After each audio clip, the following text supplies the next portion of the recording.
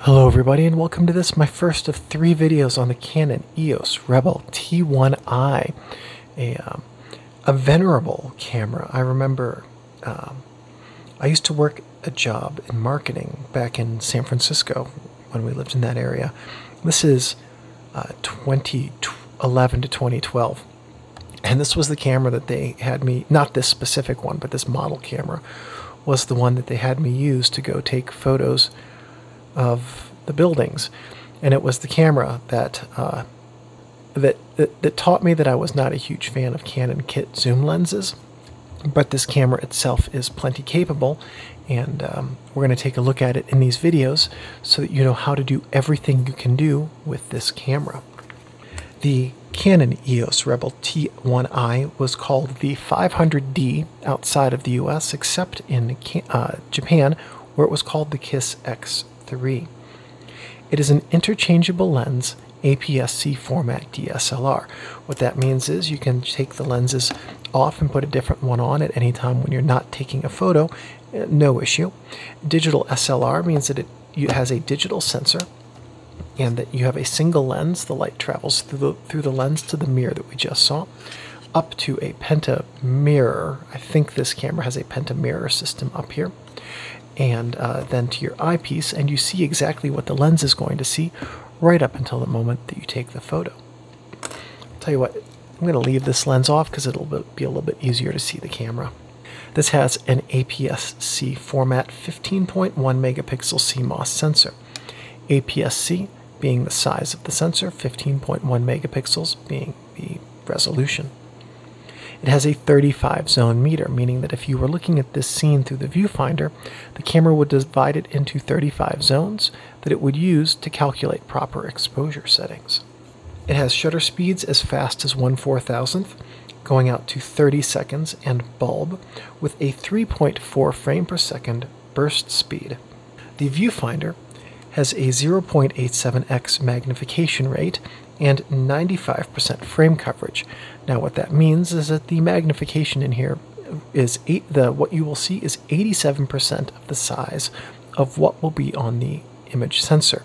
Being an APS-C sensor, that's actually kind of small and indicates that this camera is really intended to be used for autofocus use, because manual focusing in the viewfinder is going to be a bit tricky.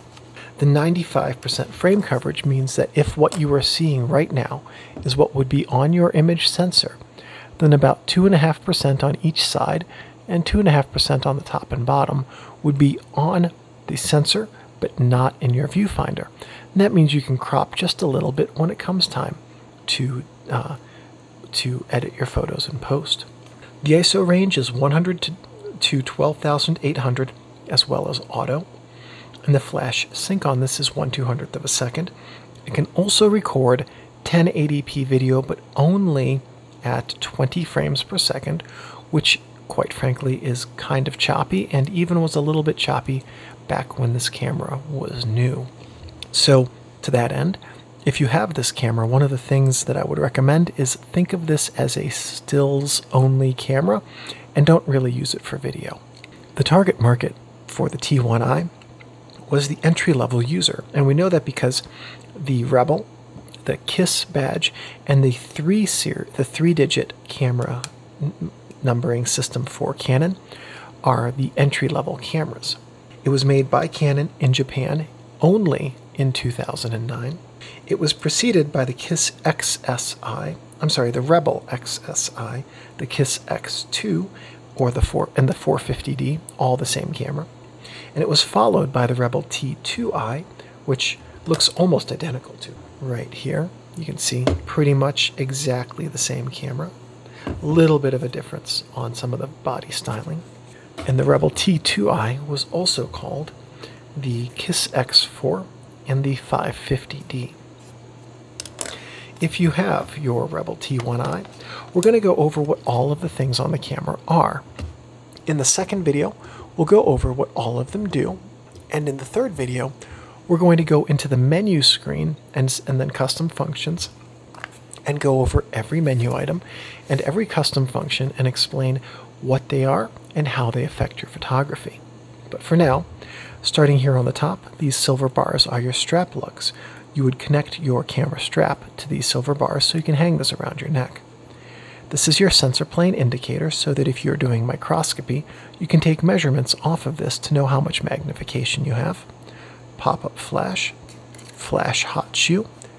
This is your mode dial index. Mode dial. The index tells you which mode you are set to. On-off switch. Markers for your asterisk button and autofocus point selection button. ISO selection. Command wheel. Shutter release button. On the front of the camera, we have this IR port, which is for using an infrared remote control. Autofocus assist light. This will blink when you're using autofocus in lighting which is too dim for the autofocus to focus on its own. Lens mount. EF index, that's the red dot. EFS, that's the white square mounting index. Lens locking pin. Lens release. Badge. EOS, Canon, and that is your microphone for your video. So if you have an EF lens, we'll see this in video 2, red dot. Red dot. If you have an EFS lens, white square, white square. On the camera's back, we have a bunch of different stuff. Menu button. This is the display button. Viewfinder. Diopter adjuster dial right here. Eyepiece sensors. LCD screen here. Asterisk button. Autofocus point selection button. Aperture value compensation button. We'll see how to use that in video 2. This is your print button. White balance. Drive mode. Autofocus mode. Picture style button. Set button. Playback. Delete. Your access lamp indicating that the SD card is being written to. And a speaker for when you play back videos. On this side of the camera, we have a couple of things underneath this rubber cover. Here is a remote control port. Looks like a headphone jack, but it's a little bit smaller. Then underneath that, we have an audio-visual digital out port. I think that is a micro USB. It looks like it. I couldn't tell you if that's a 1 or a 2 USB, but that's going to be for digital audio video out. Over here you have an HDMI port. On this side of the camera there's not a whole lot. Just push this door out to get into your SD card port right here. On the camera's bottom we have the tripod socket right here. This is where you would attach your tripod or quick release plate. Canon, serial number, registration info. This is your battery chamber. Push the battery chamber release toward the front of the camera. You can lift up the battery chamber, and we'll see how to change the battery and talk about that in video 2. I do have some tips for you on how to get the most out of this camera when you use it. The first one is to use EFS lenses, like this is a 24mm 2.8 right here. This was a pretty inexpensive lens by brand new lens standards. EFS lenses work really well on these. They're designed to work well on them, and they tend to be a little bit less expensive because they're a little bit easier to engineer and use smaller optics and less expensive motors to operate. EF lenses can get very expensive. The next thing is that, like I said earlier, think of this as a stills-only camera. 20 frames per second at 1080p is going to be very choppy for your video. It's gonna look kind of like a GIF that's being played over a very slow internet connection, so I really don't recommend this as a camera to be used for videos. I do have some things that you should not do with your camera. The first one is going to be don't touch the mirror, especially with your fingers. Your finger oils can tarnish the mirror, which can affect your ability to focus and meter accurately. Don't touch the shutter, which is behind the mirror, because you can brick the shutter quite easily that way. Don't leave your camera or lenses in your car. Heat and cold can really damage your camera, not just the lubricating oils getting to places they shouldn't be and mucking up the works, but extreme heat and extreme cold can be very hard on plastic housings for camera bodies. And these, the Rebel series being an entry-level camera, do have a large amount of plastic on and in them.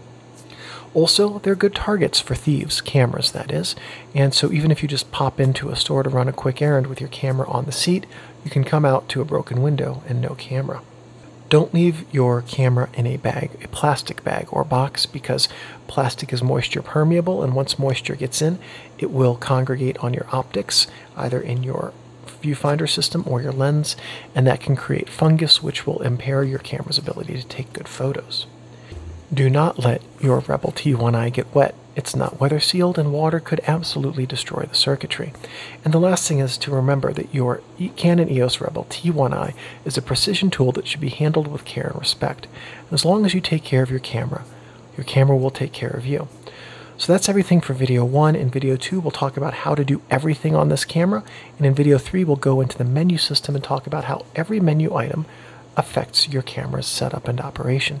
See you in those videos.